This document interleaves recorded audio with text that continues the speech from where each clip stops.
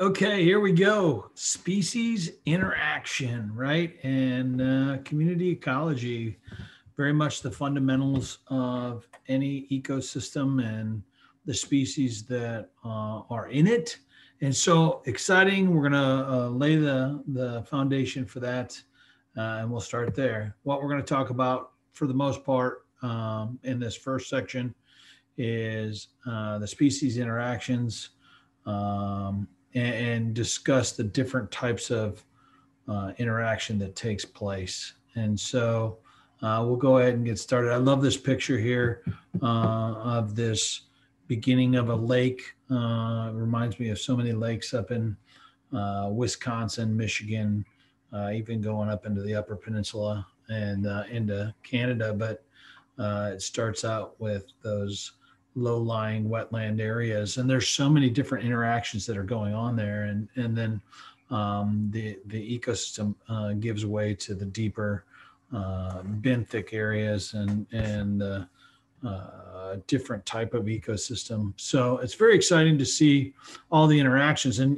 one of the big things is the question is, where does an ecosystem begin and end? Because if you note, um, while it is not in the water, there are trees around the outside of this ecosystem and reeds and cattails and things like that. And there's definitely interaction between aquatic and terrestrial ecosystems. And so, very cool topics, very cool things to talk about.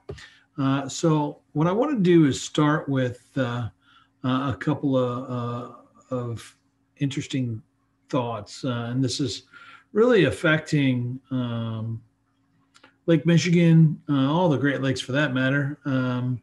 But it's starting to affect deeply the Illinois River, and it's made its way into even the Vermilion River, and they're called zebra mussels. Zebra mussels are a shellfish. It's a mussel that's really good at what it does. And so the question is okay, what's the problem? Well, um, they are what's called an invasive species. They have come in to an area. In this case, what they did is they traveled on in ships, and these big vast ships have ballast water in their hulls. So in other words, they flood a portion of their hull, so they sit deeper in the water and they're not rocking as much, and the water in the hold basically uh, slows it and it reduces the amount of movement that it wants to do. And so they fill this water from wherever they're at, and in this case, Europe or anywhere for that matter. And when they come into the Great Lakes and get to where they're going, they no longer need that ballast water, and so they discharge it. And when they do, um, sometimes there's invasive species that are along it, are with it. And so in this case, zebra mussels have done quite a bit of damage to the Great Lakes and beyond, the fishing industry. But what do? They're very good at filtering water, and that's what they do. And so when they do, they siphon out and filter out all the phytoplankton and zooplankton and outcompete other species, fish, other mussels, things like that. In fact, Lake Michigan went from a really dark navy blue, kind of like my sweatshirt, a darker color of blue, and now because of their filtering, all of the material out of the water, it's actually in areas a very much lighter blue because there's nothing reflecting the light back. And so, um, but what they do is they also clog up pipes and boats and all sorts of things. And again, billions and billions of dollars have been lost to um, zebra mussels and the clogging of pipes. And there's really no known predator for them. And so the only thing that we can do is prevent them or clean them off. Now, there are some now organisms that are feeding upon them. but it's not to the point where we can do something with that. Chicago, more drain pipes have been clogged in Chicago due to zebra mussels than anywhere, and so it's really a dangerous thing. But this is the case of of an invasive species coming in. So that we have some pretty simple interactions, and we talk about interactions. Organisms interacting is the backbone of everything that is out there. And so when you think about the different things, okay, we have competition. Well, we have competition between species of the same kind and species of different organisms, right? So um, all sorts of things. But a competition is when um, both are competing for a resource of limited supply. Predation, parasitism, herbivory. Um, this is just basically the consumption by one, where one benefits, the other is harmed. And then we have mutualism, which both benefit. And there's quite a few examples of that. So, what I want to do is talk about competition first. Earlier, I discussed the fact, I said competition of a limiting resource. What are some limiting resources? Food, water, shelter, sunlight, uh, mates, uh, um, space, territory. These are things that organisms need to survive. And so, as a result of that, if they don't have these things, then it will decrease the reproductive success and maybe cause an organism to die. And so these are very important things. Now we have basically two different types of interaction when it comes to competition. We have intraspecific and interspecific. And the way I remember this is an intra state or an interstate, um, the roads. When we talk about intra state trucking, we're talking about staying in one state. And it holds true to the competition. We're dealing with the members of your same species. So, two giraffes competing for a female giraffe, or um, you know, two penguins competing for rocks to build their nests. And so um, there is intraspecific competition. Interspecific competition is we're dealing with multiple species, and it could be all sorts of different species competing for that same limited resource. Competitive exclusion. This is kind of interesting. And so basically, a species comes in and excludes another species from its resource. So in this diagram over here, yellowbird doing quite well. It seems to be able to use and utilize resources all over the tree. In comes redbird. Now, redbird could be an invasive species. It could be just one that has migrated to an area. But what ends up happening is redbird, being a bigger bird, is dominating and out competing yellowbird. And so what happens is yellowbird has to get out of the way. And so basically, they're avoiding competition with each other by one excluding another from a resource. If we think about coexistence, this is what most organisms do. They find a way to be able to utilize resources together. They live side by side, sing kumbaya, have little marshmallows by the fire. It's just they're all able to exist at a equilibrium that is decided by all of them together. And so one area could be slightly different than another area, just to certain little pieces or nuances of resources that are available. And so coexistence is really what we want to see, and everybody gets what they need to live. So when we talk about a fundamental niche, basically is what is it that you or an individual as a functioning individual fills in an ecosystem. So that would be its fundamental niche. Now, the problem is you can't just do it by yourself. And so there are multiple organisms or multiple species involved. And when we have other species involved, they are utilizing resources as well. And so what happens is you get what's called the realized niche. And that's really what it is, that the true role is being played with other species interacting. And so slightly different. One is more realistic, and that would say the realized niche is the realistic one. Fundamental is as if everything was gone, species by itself, what would it do? That's the fundamental niche. Resource partitioning is pretty cool. If you look at birds in particular, they do this really well.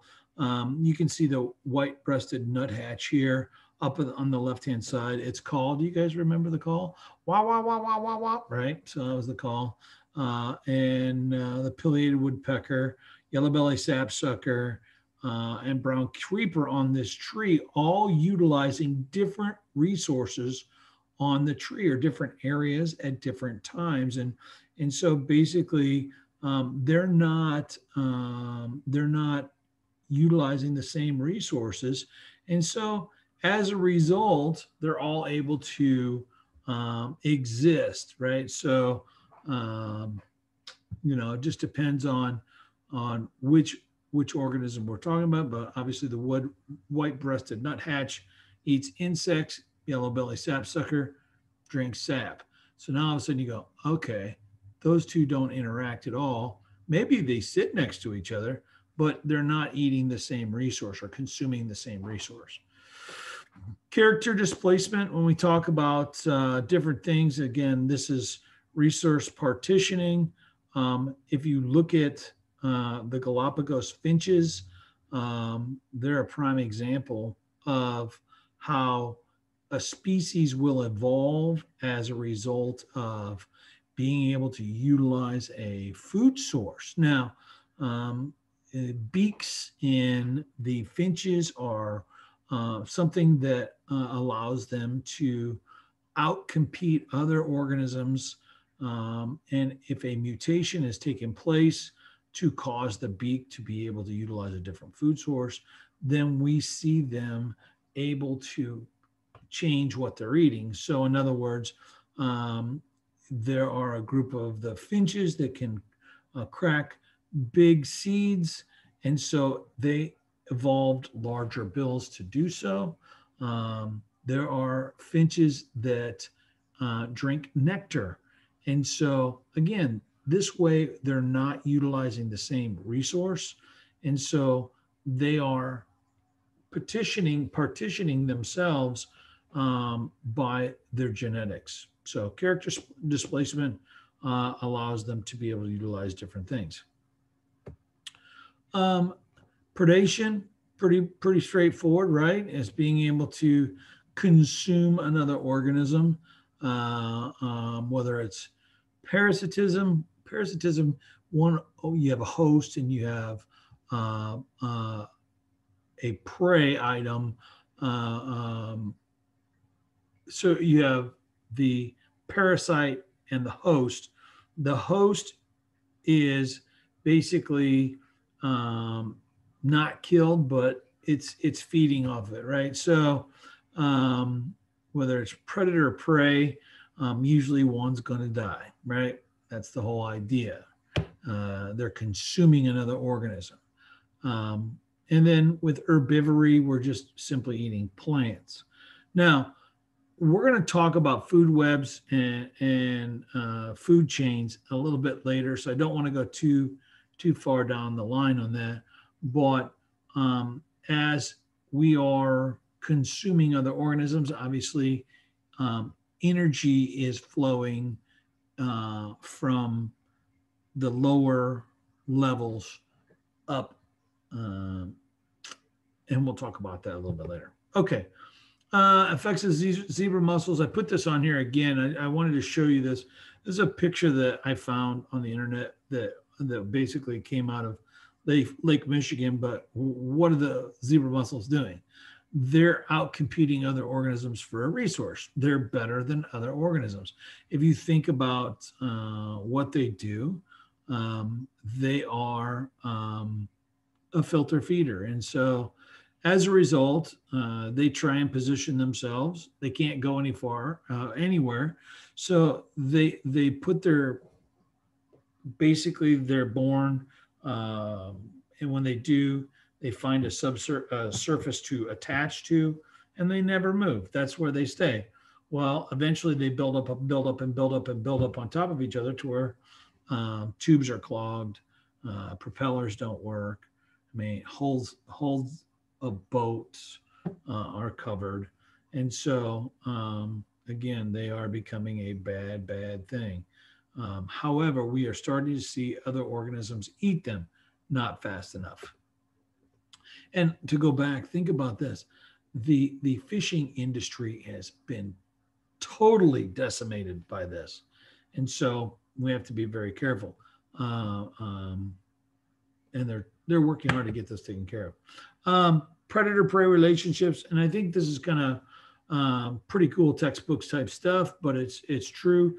And what I want to point out is if you look at the rabbit is in the blue line, the bobcat is in the red line, and so as the rabbit population goes up, then now there are more food source for the bobcat, and so the bobcat population responds.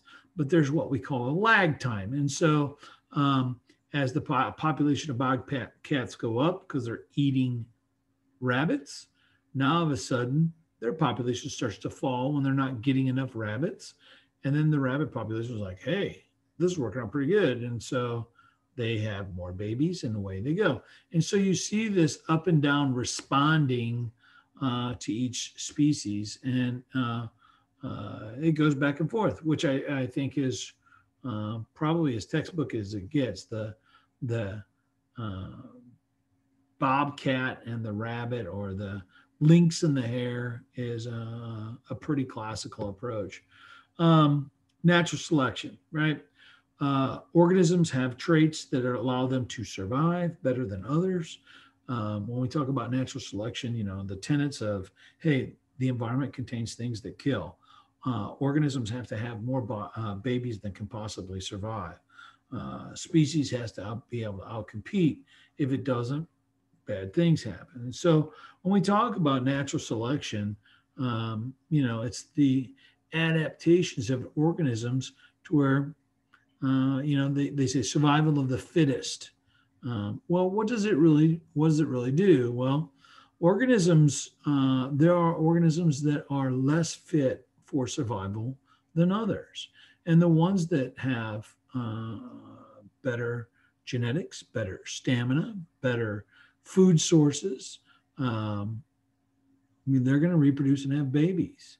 And we think about kind of where things are at as far as predator-prey relationships. Wolves play an extremely important role in healthy ecosystems as top keystone predators, the predators who are driving the system.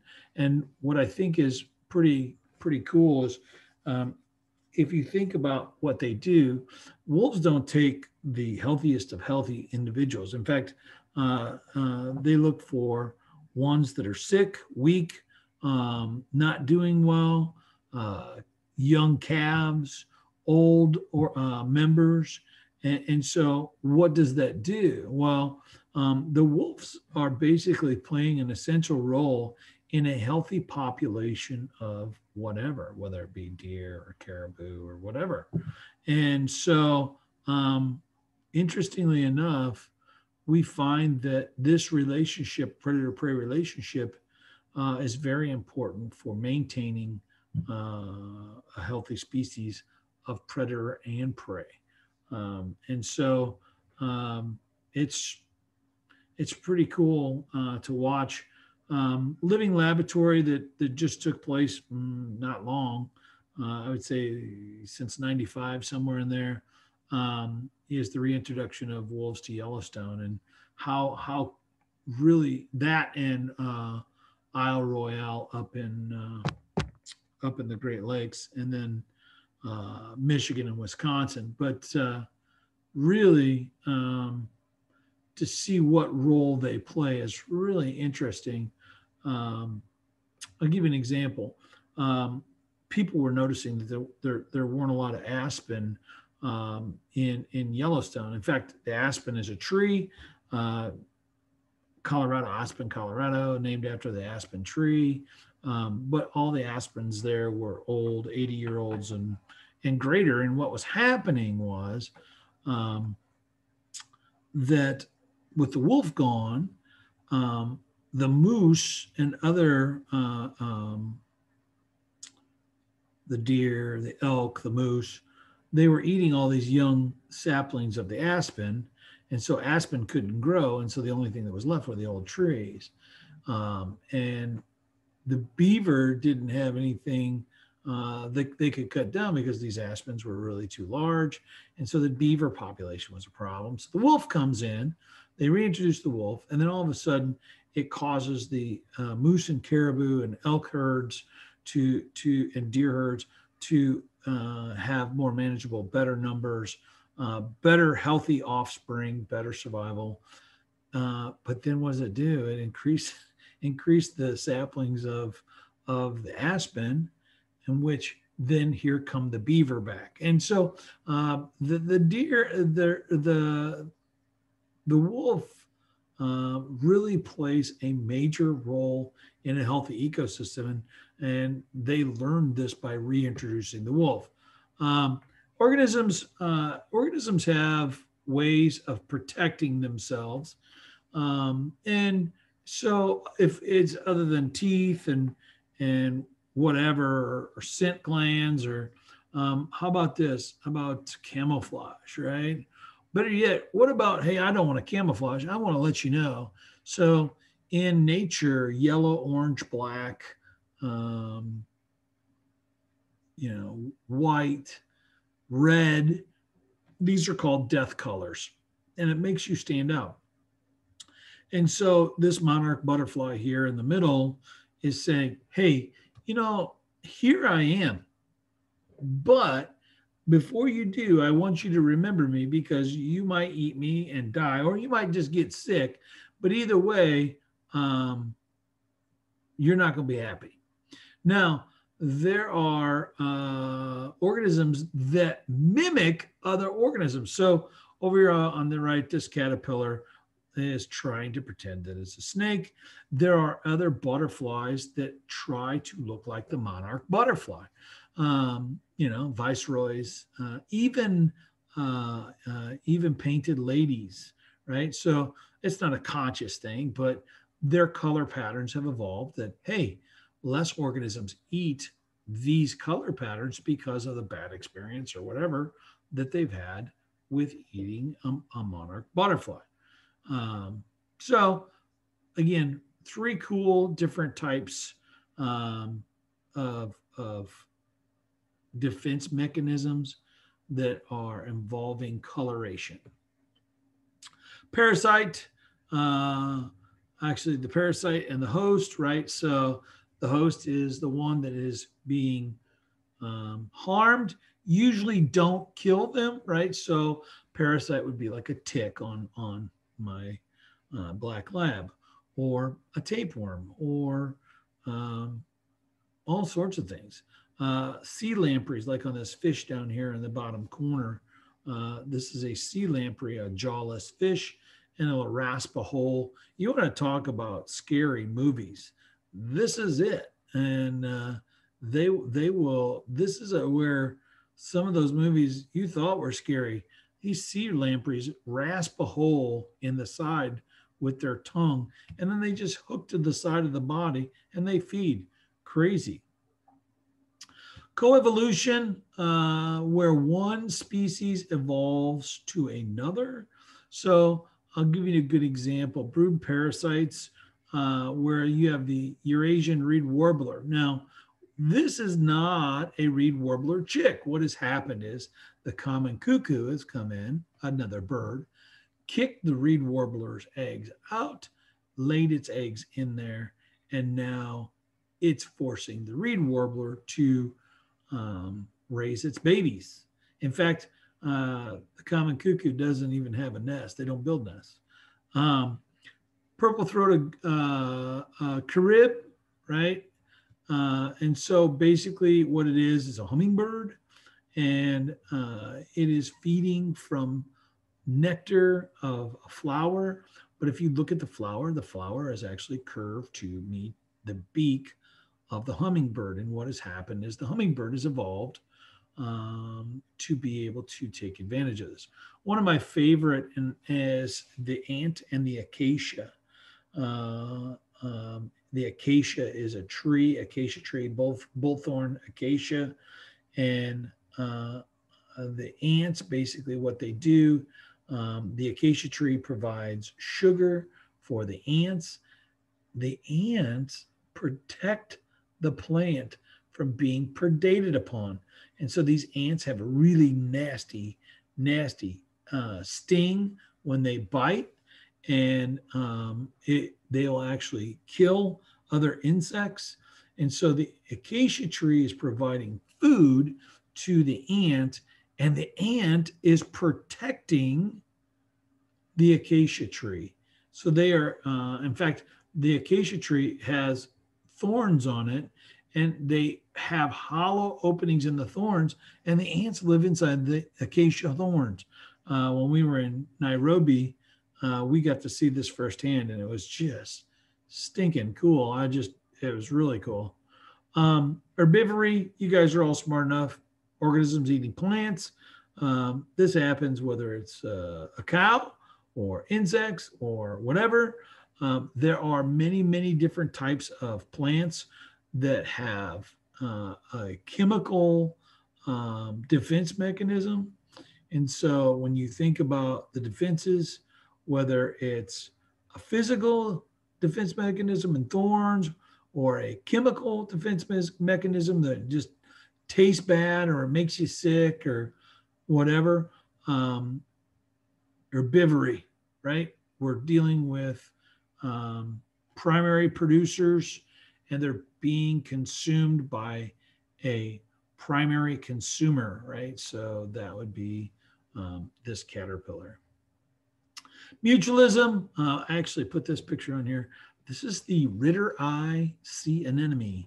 So it's the Ritter sea anemone. Anyhow, so clownfish and sea anemone, they live together. The clownfish protects the sea anemone. The sea anemone provides a home for the clownfish. And so definitely a mutualistic relationship. It's symbiotic. It's saying, hey, we're both interacting. We're both getting something from this. You have a huge symbiosis with gut bacteria. In fact, good gut health is a big thing, right? Pollination, bees, bats, birds, etc. They're getting food from these plants, and then they transfer the pollen to another place. And so for an exchange of some food, I will take your seeds to another plant, right? But there are other sources of pollinators, right? So butterflies, wasps, moths, people, right? The wind. So pollination is a huge thing. But when we're talking about two organisms, it's mutualism, right? Amensalism, this one's hard. I mean that very rarely do you see a relationship where something is harmed and the other is unaffected. I just don't have a real good um, example of this, amensalism, um, just because usually something benefits and something is harmed. Uh, but, you know, I don't know. It's just a hard one to do. Um, you know, when we think about plants, I guess that would be, one is harmed, the other doesn't benefit at all. It's just protecting itself. I don't know. Is it? I don't know. I put down here, is this competition? Right? I don't know. Um, Relationship where one is affected and one isn't, but one has a positive effect, commensalism. And so this is a picture of me out in the ocean when we were doing our study on reef fish populations. And one of the fish that I caught was this shark sucker. It's, I think, a member of the Remora family. Anyhow, on the top of its head, it's got this giant disc. And this disc basically inflates and then flattens out and creates a suction area. And so it's able to attach to the bottom of a shark. Now, what does it get from it? Well, the shark doesn't get anything from it. But when the shark feeds, then the shark sucker or the remora, and it's a shark sucker, then opens its mouth and it feeds on little chunks that the sharks are really not good at eating. And so it feeds on it. And so one of the guys on the ship took and stuck this to my arm to show me how it worked. And I thought that was really, really cool. Left a giant hickey on my arm. Right. Facilitation. This is pretty easy. Basically, an organism is either creating shade or whatever. This is what's called a nurse log. It's facilitating. This is the nurse log. These other trees in growing, and what happens is it falls down, and then the organism provides nutrients and area for these other trees to grow. And so what you'll see is all these trees in a row that are living off the nutrients that came from the tree. In this case, it was a hemlock. Community basically is all the organisms of different species living together at the same place at the same time. Okay, so they're all interacting. A community ecologist is somebody who studies that, just that simple. And what they're doing is they're trying to figure out what's going on, how they react to each other, what do they do, that type of thing. If we look at energy and how it goes through different levels, you heard me say this here earlier, producer. So the primary producer, this is the base of the chain. This is the base of the food pyramid. It goes primary consumer, secondary consumer, tertiary consumer. But all along, you have what's called decomposers and detritivores. And basically, these are the ones that break down all the crap. These are the ones that eat and break things down. Fungi, annelids, which are worms, bacteria, crayfish, things that eat and they're the decomposers is what they are, right? They break stuff down. Primary producer, some sort of plant or bacteria. Primary consumer, that's whatever eats the primary producers. Secondary, they're eating the primary consumers. Tertiary, eating the secondary consumers.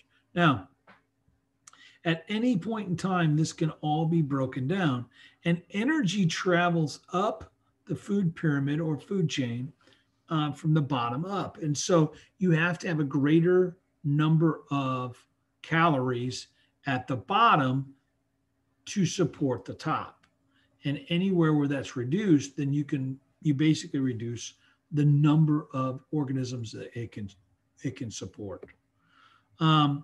Autotroph, self-feeder, right? Plants. bacterias. This is called a chemoautotroph or chemosynthetic bacteria. Basically, they're living off of geothermal energy, the hydrogen sulfide. Uh, in this case, these bacteria are basically able to survive in different temperatures. And so the cooler ones are able to survive out here on the outside, which are red cyanobacteria. And then you have the blue green bacteria can withstand hotter temperatures down here towards the middle, right? It's shallow, it's being cooled off by the air, it's being fed pretty much here. And so you have this coloration effect that's really cool. Primary consumer, they're the ones on the very first level. They're eaten by, I'm sorry, primary producer, ones on the first level. Primary consumer, ones on the first level that eat primary producers. Secondary consumer, again, eats the primary consumer. It can also be a omnivore, so it could also eat producers as well. Just depends. Omnivore eats plants and animals. Herbivore eats only plants, right? Carnivore eats only meat. Tertiary consumer, I put this great horned owl. Oh, oh, oh, oh, right? There's another one for you. I'm sure you guys are laughing already. But so tertiary is the top level consumer. We are a tertiary consumer, right? And usually it's a larger organism. Most tertiary consumers also are K strategists and not R strategists. R strategists, remember, rapid reproduction, smaller organism, don't care for their young. K, they care for their young. Larger organism, only have a couple at a time, right? So if we look at tertiary consumers, this great horned owl, good example. Us, great example. It's very difficult in a food chain to be able to go greater than 5 levels because as you go up, right? So you've got the bacteria or the, let's say grass, which is eaten by the mouse, which is eaten by the snake, which is eaten by the owl, which is eaten by maybe a coyote, which is eaten by, so we're at 5, you know. So it's very difficult. Detritivores, again, and decomposers, they break stuff down. If we think about energy, right? So each time we go up the food chain, 90% of the calories are being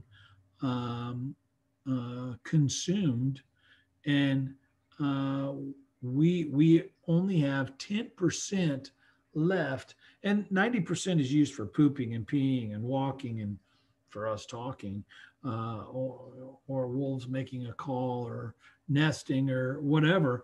They 90% is being used, and 10% is what's available for the next trophic level. And if you think about what happens, basically each time you go up, you decrease by a factor of 10 or 90%. And so as a result, you've got to have a lot of energy on that bottom trophic level to support organisms above. And so if I use this analogy or this question all the time, if we were to go to the moon, would we be better as vegetarians than omnivores? And the answer is oh heck yeah, right? Because what happens is the cow takes more resources and loses more energy, or the goat or whatever organism that you're going to eat, meat wise, it loses 90% every time you go up that next chain. And so you need more and more of the plant to support the cow to support you. And so really, as a vegetarian, you would be better able to survive, say, on Mars. So here's a good example, right? So primary producer, primary consumer, secondary consumer, tertiary consumer. All right, well, we got a bunch of grass. It can only support X grasshoppers. And rodents need a lot of grasshoppers to survive. And if we don't have many, okay, and then same with hawks, right? And so um, as we go up in the food pyramid, we decrease the energy and with that biomass, right? Organisms. Food chain, food web. This would be before. This would be a primary food web. So, grasshopper or food chain. Grasshopper eats the grass. Rodent eats the grasshopper. Hawk eats the rodent. That's a food chain. Food web. All of the interactions that are going on, and there's millions and millions of them. And so this is terribly simplified. There's so many millions of interactions that go on, and so it's very difficult. But again, it's a visual representation of energy flowing through an ecosystem. You heard me mention this before. Keystone species, a keystone species, the wolf, keystone like this in a doorway is what holds the door arch together. You pull it out, it crumbles like blocks. Well, again, if you get rid of, in this case, the sea otter is not taking care of other organisms that affect kelp. And so as a result, the mussels, our sea urchins, I should say, eat the kelp, whereas the sea otters were eating the sea urchins and keeping them in check. And so very, very important to survival of an ecosystem are keystone species. Trophic cascade. This is when we see the breakdown of a trophic level. And so what happens, example, I talked about wolves in Yellowstone. When we remove the wolves, and think about it. I mean, come on. We've done this for millions of years, we've really put a lot of scare into people on different species. Who's afraid of the big bad wolf? The big bad wolf. I'll huff and I'll puff and I'll blow your house down. We have demonized all these organisms. How about the role of the snake in the Bible in the Garden of Eden? We've demonized so many organisms, and as a result of it, people they're afraid of them, and so what do? They kill them. And so when wolves were exterminated out of Yellowstone, what happened? Deer population increases. They overgraze the forest vegetation. The aspens then go. The beavers go. I mean, it just keeps going. And so, really, when you think about it, all these organisms have a niche that they play and a role. And so, we have different types of disturbances that take place, and most of the communities, to a degree, can resist change. They are very resistant, despite anything that happens. And so, but it's repeated that it starts to break down. Most ecosystems will return if disturbed back to its original state, and so they're in this constant back and forth, this ebb and flow. And so, for us to be able to restore a lot of these communities, while it takes energy, eventually nature will take over and do what it needs to do. We have two types of succession: primary and secondary. Primary is when, by the way, succession it is when we change an area. It's disturbed to some degree.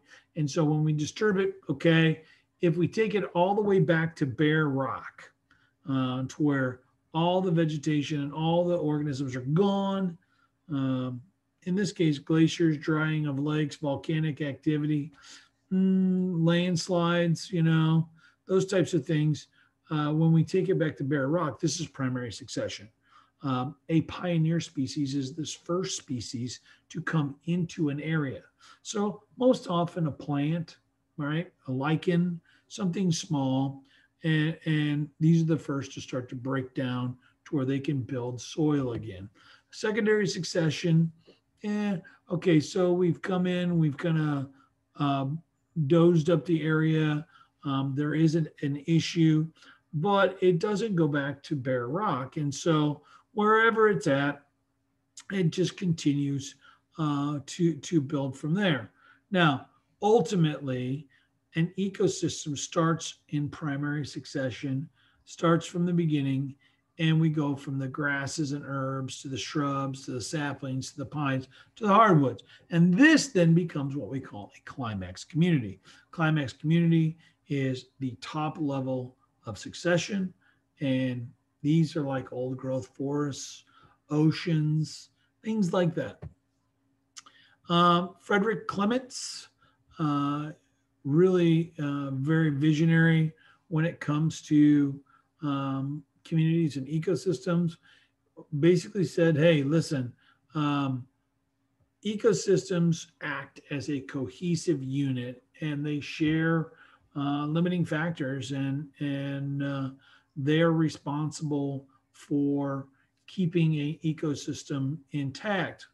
Now, Henry Gleason basically says that an ecosystem is being maintained by species that are responding to their limiting factors. And so a species can come and go, and other organisms will kind of fill that role without having too much issue as far as the makeup of the community. Now, for me, it's kind of like flying an airplane. I am sure you can fly an airplane and a nut or a bolt will be shaken, rattled out, vibrated out, whatever it is, and everything's still okay. You'll make it to your ending point. It's when you remove too many of those that you lose a wing or an engine or whatever, right? So most of the ecologists believe that, yeah, things can come and go and it'll be okay. And so Henry Gleason's pretty much the school of thought. However, um, again, it's also a wide held belief that if you remove too many of the organisms or species in a community, it will collapse. Invasive species, again, I talked about this with the zebra mussels coming into an area. How about the brown ladybird beetles, right? Multicolored Asian ladybird beetles. Um, these guys, they don't have natural predators. They bite really hard because they're made to wipe out aphids. And actually, they were brought here to um, work as a biological pest control of killing aphids. Didn't work. Um, there's lots of different species out there that are brought in as exotics, sometimes on purpose, sometimes accidentally. Milfoil in most of our lakes, which is a invasive species, comes in on the back of propellers from boats and really does take over and change the ecosystem of ponds and lakes and things like that. Um, really, there's a lot of crazy things out at Humiston Woods. Honeysuckle, Japanese honeysuckle. Um, I'm just trying to think. Oh, wild garlic mustard. There's another one. Actually, wild garlic mustard is really good to eat. We should try that this spring. We'll talk about that later. It was actually brought as a food source, and it's taken over. Uh, Invasive mussels, I've already talked about. The zebra mussel, you can see where it was introduced was the Great Lakes, and now it's made it all the way through the Great Lakes.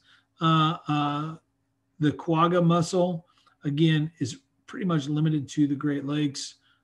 We do have a couple areas, but this again was ballast water. And what are they doing? They're filter feeders. They outcompete the plants. They outcompete the animals. They clog our drain pipes. Da da da da. How do we control invasive species? Well, find another species to eat them. Okay. Physically remove them. Okay. Kill them with toxins. Okay. There's lots of different things. Shocking them. This is a problem that we have right now with the Asian carp, right? And so we're trying to prevent the Asian carp from entering the Great Lakes. That would destroy the fishing industry, ecosystems. So we have two electric barriers on the Illinois River and Des Plaines River to keep Asian carp from going through. And basically, what happens? They fly through. They swim through the one electric gate. They get shocked, and maybe they make it a little bit further, and then they come back and get shocked again, and they float down. But the other ones, the just in case barriers. So if they make it through the one and they're able to hang out and they recover, now they get it again. So far that's working.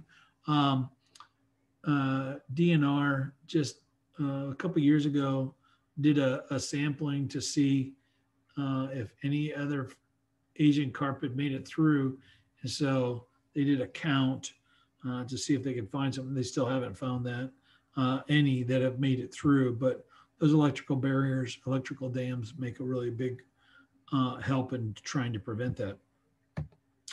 Ecological restoration, right? So this is what we're trying to do out at the pollinator plot, returning an area to its previous conditions. Difficult, time consuming. Yeah, we're learning that, right? What happens if we restore an area? It has huge implications. All of the organisms, flora and fauna, so plants and animals, really has a huge impact. A great example of that would be the Florida Everglades, right? So they were trying to drain the Everglades because it was swamp. And then they realized, this is really important for us. And so because they tried to drain it, they lost 95% of shorebirds, and it was a tragic thing. They're just now trying to fix it.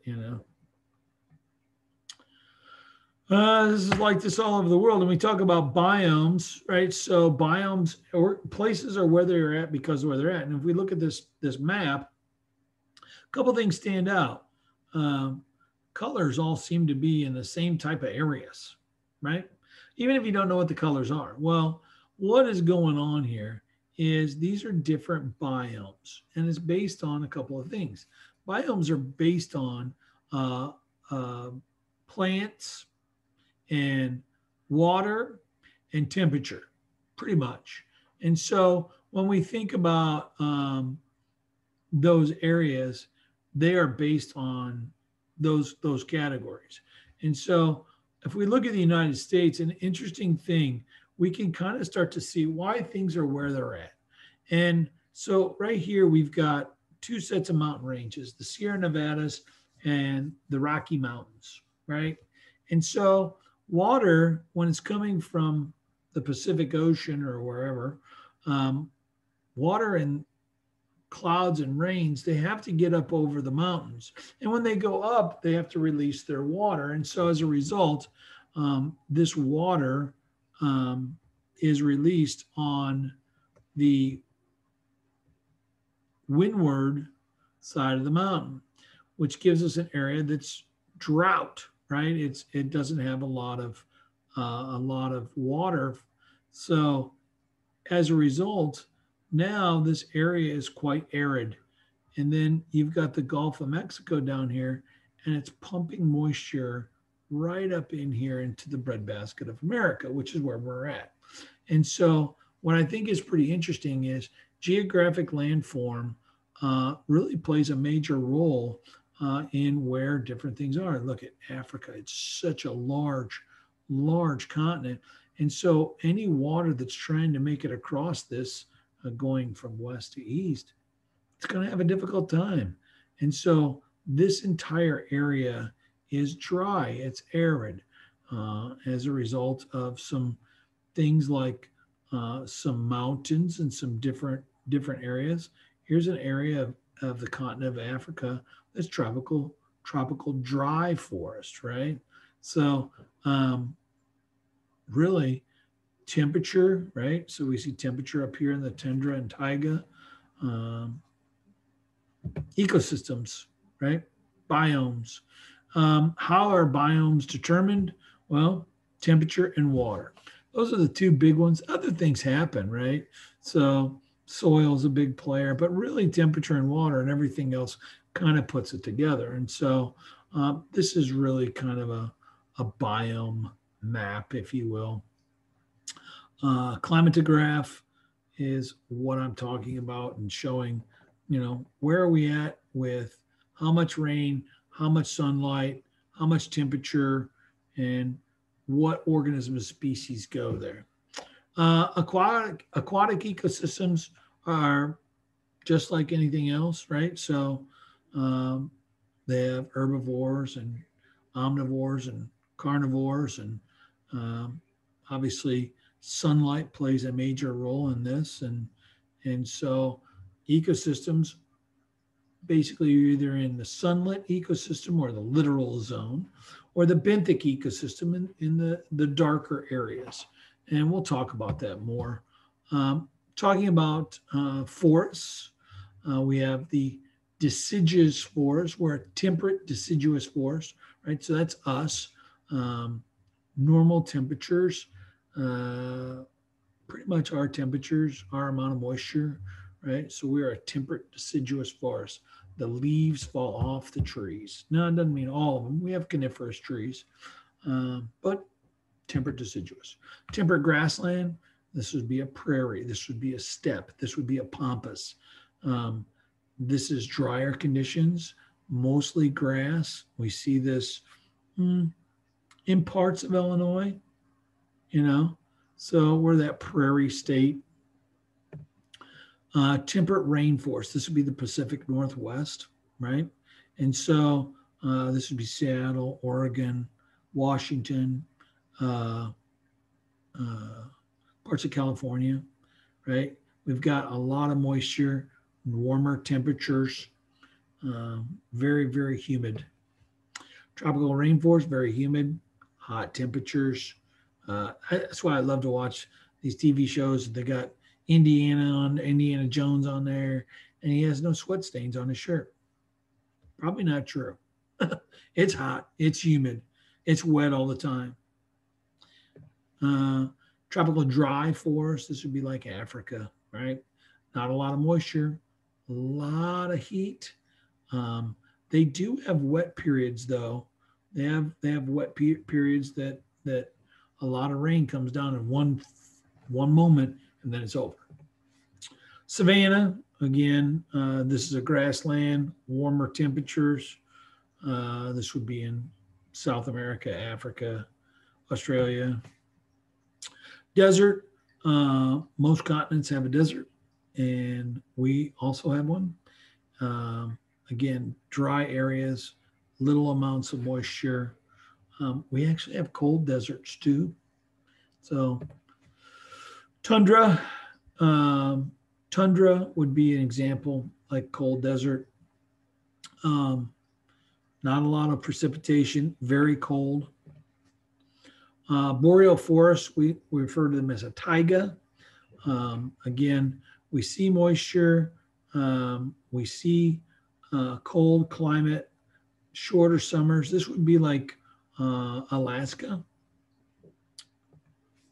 Chaparral, again, this is a wet, mild type winter, spring, and drier summers, warm. Altitude, as we go up in altitude, we decrease in temperature. And so what happens is as we decrease in temperature, it changes the ecosystems until you get to what's called the tree line, which the tree line is trees no longer grow because it's too high in altitude. And so I think you lose, I think it's 3 degrees Celsius. I think it's 3 degrees every 1,000 feet, something like that. I can't remember the exact number. Basically, as you go up, you're losing temperature, right? So if you're in Denver, mile high, 5,280 feet, yeah, It's colder than if you're in Pontiac, Illinois. So basically the conclusion is this: all ecosystems have interactions and organisms that are going back and forth. And it's those interactions that really define what an area is. That too, there's one species that really has and plays the largest effect, and that's us. And hopefully we can make some changes and do some things differently. But we are the organism that really has the greatest effect. And survival of the fittest, natural selection doesn't really apply to us. Um, we have used technology to get away from that. So we need to undo what we have done. So I appreciate you guys so much. You guys are awesome. I can't say thank you enough. I think um, everything you do matters, and you matter. And I'm thankful to be able to have each of you in class, and I appreciate you. So hope you have a great day. Thanks again for all you do to make an impact, and keep on making it happen. You guys are awesome.